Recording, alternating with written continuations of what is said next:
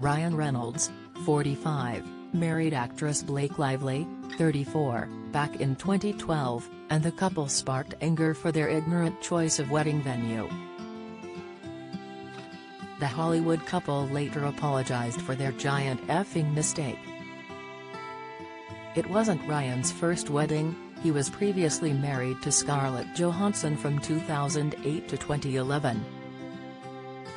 But he would find lasting love with Blake, with whom he shares daughters James, 7, Inez, 5, and Betty, 3.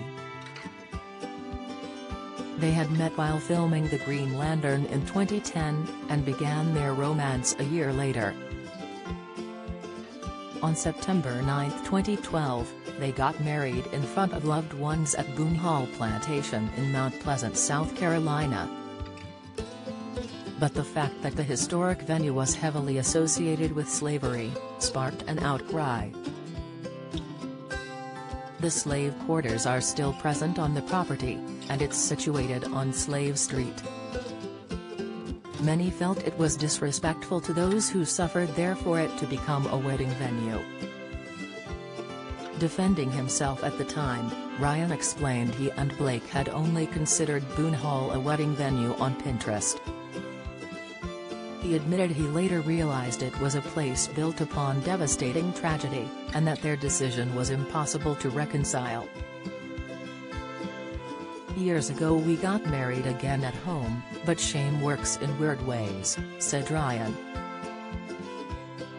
"A giant effing mistake like that can either cause you to shut down or it can reframe things and move you into action. It doesn't mean you won't F up again.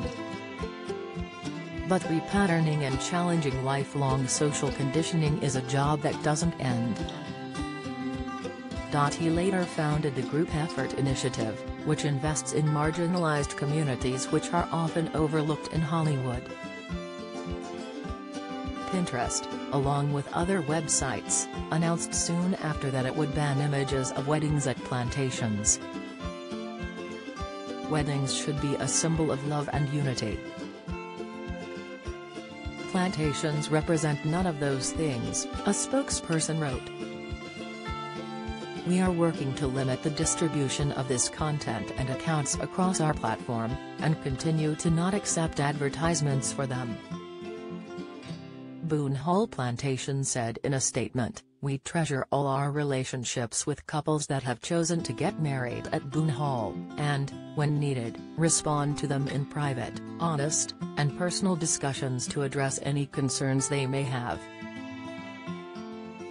The discussions are heartfelt as we want to listen and put love and respect at the center of any issues that arise. We will always work to be a part of the solution for our couples, not a part of the problem."